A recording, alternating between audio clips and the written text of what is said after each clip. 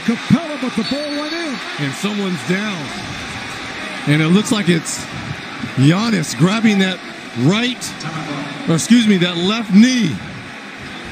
Oh, no. Oh, my goodness. There was a lot of contact on the alley there.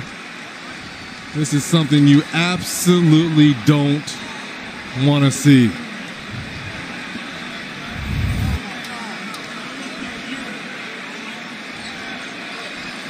Oh, I can see the hyperextension. Yep, the left knee. Oh, man.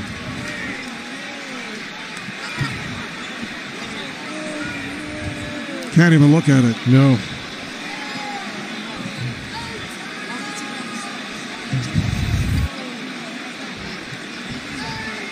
I mean, it is stone silence in this building.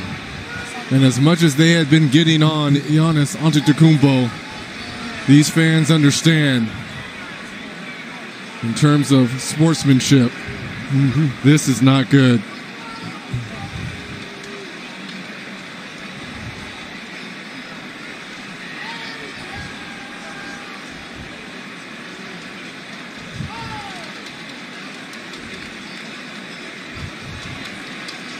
Try to help Giannis to his feet.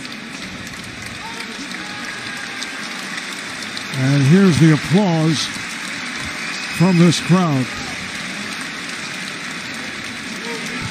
Again, it looked like the left knee kind of hyperextended, buckled as he went down to the floor along with Capella.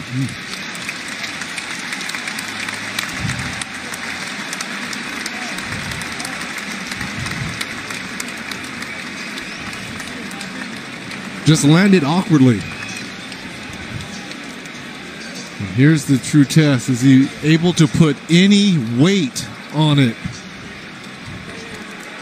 See Bucks trainer Scott Faust checking it out, and the ovation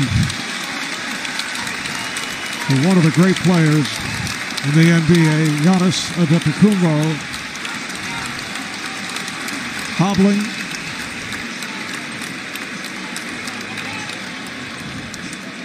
They will take him back to the locker room.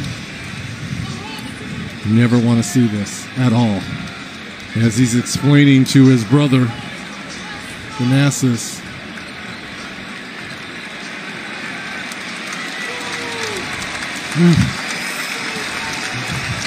and was just getting kind of warmed up in this third quarter, right?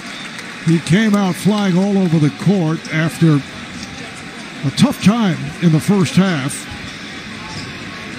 Incidentally, that last basket was put in by Capella, giving the Hawks the 10-point lead. Okay, now was there unassisted, so that's a little bit more encouraging.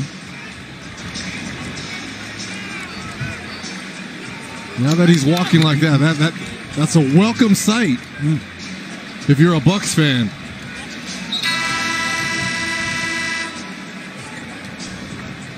Nonetheless, this is scary. Very scary.